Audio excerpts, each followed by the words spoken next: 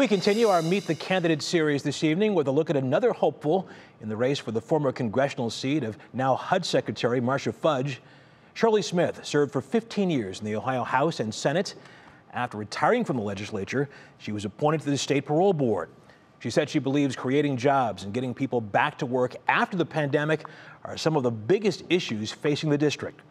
I asked her the same question I have asked all the candidates in this series.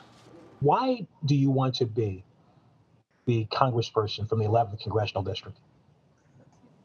Russ, well, when this seat opened, it not only did it give me an opportunity to continue to fight for the poor and the underserved and the wrongly convicted and even women, but it gave me an opportunity to build upon those things in the district that are good for us.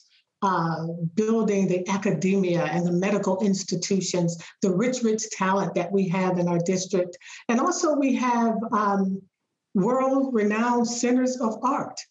So not only is the job challenging, but it's certainly inspiring as well.